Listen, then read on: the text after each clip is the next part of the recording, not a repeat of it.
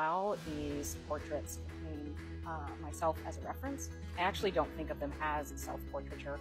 The important thing for me is to bring the viewer into the moment or the emotion that the figure is feeling, and I often use myself as a vehicle for this. When I think about portraits, I think about identity and representation, and there's so much room to still explore and push that, especially when it comes to the Black body, and really question myself and even bring the viewer into that conversation about really thinking, what does it mean to have a portrait?